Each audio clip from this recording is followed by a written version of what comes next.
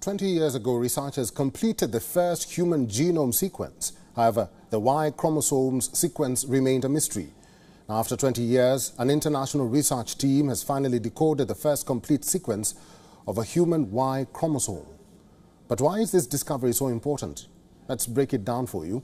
Most humans have 22 pairs of chromosomes plus 2 sex chromosomes, either a pair of X chromosomes or one X and one Y chromosome. Earlier, the gene sequencing for the X chromosome was easier to that of the Y. Reason being, the Y chromosome has unusually repetitive sequencing. As a matter of fact, about 30 million letters of the Y chromosome are repetitive sequences. Repetitive DNA becomes difficult as assembling the data from genetic sequencing is a little like trying to read a long book cut into strips.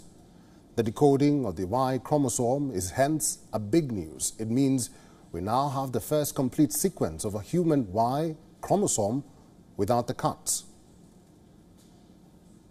Now, why is it so important to decode the Y chromosome? Well, the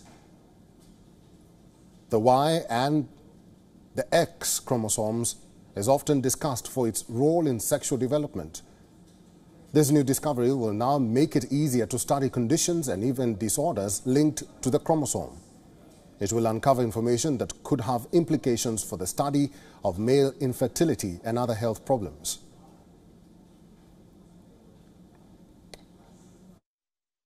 WION is now available in your country. Download the app now and get all the news on the move.